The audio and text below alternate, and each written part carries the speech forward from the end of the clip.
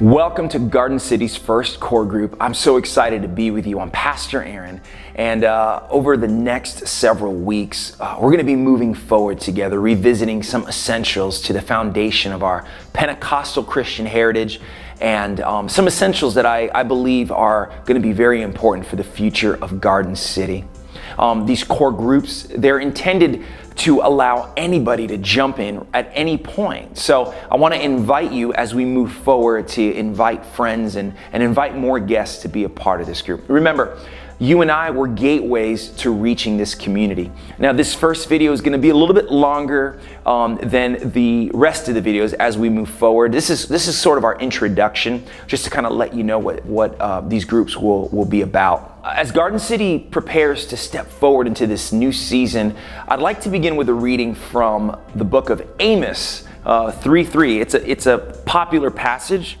It says, "Can two walk together except they be agreed?" That's how it's most commonly read.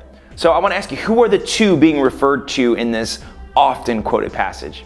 We can apply this to some broad generalities about people being in unity, but commentators, they've mentioned that this passage is specifically referring to the whole of Israel. Obviously, the Bible was written first to the Jews, right? And then it refers to God. It's an agreement, a contractual agreement. The prophet's referring to the knowledge of God and then the application. So what is this knowledge or knowing?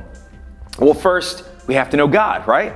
And then second, we have to apply his statutes. You see, it's the application, the living out of God's law that truly signifies and validates that you and I are disciples of Jesus. So here's some takeaways that I want you to consider as we move forward. First, we must walk in unity. Do you agree? We have to walk in unity. Another thing to consider is that we're here to do more than merely survive. God has called us to thrive. He's called this church to thrive. And then another thing, the church will always be. But the presence of the local body is relevant. It's vital. We'll revisit that in a second. You see, God is doing great things in our city. He wants to do great things in your life. And in order to fulfill our mission, both individually and then corporately, we have to walk in unity. These are really exciting times. You'll never find a sports team, a healthy family, a healthy business succeeding in anything without unity and cooperation and common vision and core mission, right? So likewise, in order for the church to not simply function and survive, but to thrive, we've got to recognize and we've got to understand our core mission and our vision. The church is the body of Jesus. In as much as it's a vibrant entity in the community, there is a balance of this supernatural bride of Christ and then this practical functioning organization called the church.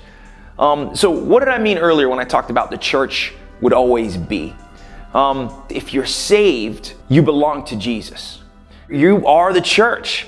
You and I, we're connected to believers, even in areas where it might seem a little dark and challenged. We're connected throughout the ages. We're connected. Our Father who art in heaven, the hour is you and me who follow Jesus. The church of days past and the future church, we're not alone. We're connected. Isn't that cool? But in order to be a force in our homes, in the lives of your friends and in your families and community, there's a cooperation that's required among the body, a coordination.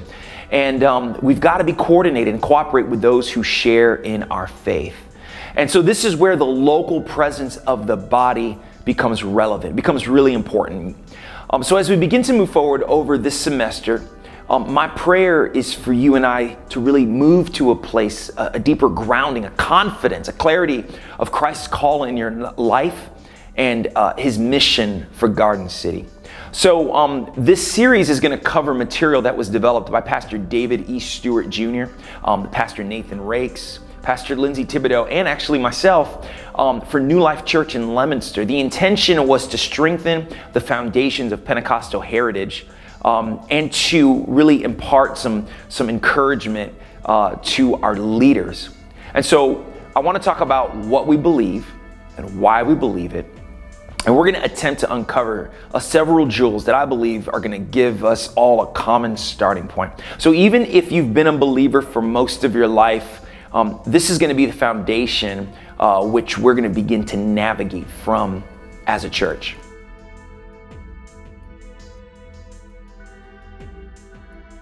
And so what I want to talk about with you today, as we get ready to wrap this video up, scientists have come up with what they call the conditions for life. There's a variety of these conditions, but most schools of thought have kind of arrived at three basic variables that they believe fit for life to exist anywhere in the galaxy. So I thought it was a really cool metaphor, a really cool model to help us describe the life of a believer. So I want to talk about the basic building blocks of faith. The first basic building block is carbon. Carbon is the first basic required building block that they know of in our known universe for life to exist. So what would that be in the Christian faith? Well, I think the first building block is the gospel of Jesus. Turn to Romans 1:16. It says, "For I am not ashamed of the gospel, for it is the power of God for salvation to everyone who believes, to the Jew first and also to the Greek." Now, if you can quickly turn over to 1 Corinthians 15:14, this is powerful. It says, "And if Christ has not been raised, then our preaching is vain. Your faith also is in vain." Wow. So what is the gospel? Well, the gospel, it means good news. But if I was going to break down the gospel, it was taught to me this way. The gospel is the life, the death, and the resurrection of Jesus. This is very important. The gospel is the life, the death, and the resurrection of Jesus. This is powerfully important to understand what this good news is. The second element that they believe is required for life in our galaxy is water. Some of you might think I'm going to talk about the Holy Spirit being water, and he's often referred to as living water. But actually what I believe water is in our metaphor is going to be the unity of the saints.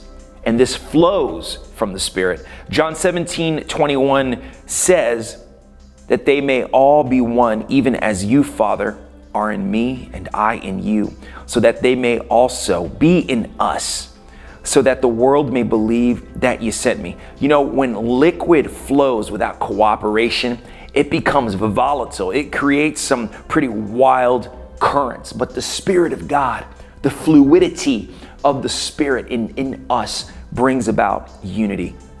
And then third, energy. They believe energy is needed for life to exist. In our faith, what is the energy? I don't want to sound too mystical, but I believe that our power source is baptism of the Holy Spirit. Luke 3:16 says, "And John answered and said to them, 'As for me, I baptize you with water, but one is coming who is mightier than I, and I am not fit to untie the thong of his sandal. He will baptize you with the Holy Spirit and fire.'" Baptism of the Holy Spirit persists today. We are believers and proponents for the baptism of the Holy Spirit. I believe it is essential for the life of every believer. So as we close this first session out, I want to encourage you to have some conversation with your groups. Let's talk about some of these things. And specifically, I've given you a couple of questions to get the groups going. Here's what I want you to consider. Number one, is the gospel good news? The gospel is all about Jesus saving us from sin. This is the good news. In our culture, I'm not so sure that we receive this as good news, primarily because we're not really aware that we need to be saved from sin. We're not really aware of sin, a sin problem. And so I'm not sure that the majority of our Western culture understands this is good news. But thanks be to God, through the power of His Spirit, He begins to convict us and makes us aware of this sin in our life and how it keeps us from walking peaceably with God. Ancient culture understood the weight of sin. They understood all of the requirements needed in order to have peace with God through the sacrificial system that existed at that time. So when Jesus came and relieved them of the burden of the sacrificial system and opened up the door for people to have fellowship with God, this was incredible news. Is this good news for you?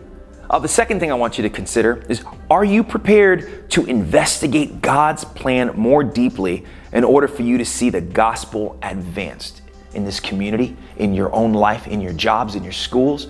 Are you prepared for that? And then thirdly, would you be willing to seek the Lord for a baptism in His Spirit and in fire? Hey, spend some time talking about this. I'm so excited to spend this semester with you. Thank you for your time today. Let me pray for you. Father, in Jesus' name, I pray that as we begin to move forward through these groups, I ask you that you would help us to begin from a place of unity. The commonality is Christ. And if there is someone sitting in this group that doesn't know you, Lord, I pray that as they journey with us, Lord, that you would begin to pull them into your presence, bring them to a place of awareness of their great need for you.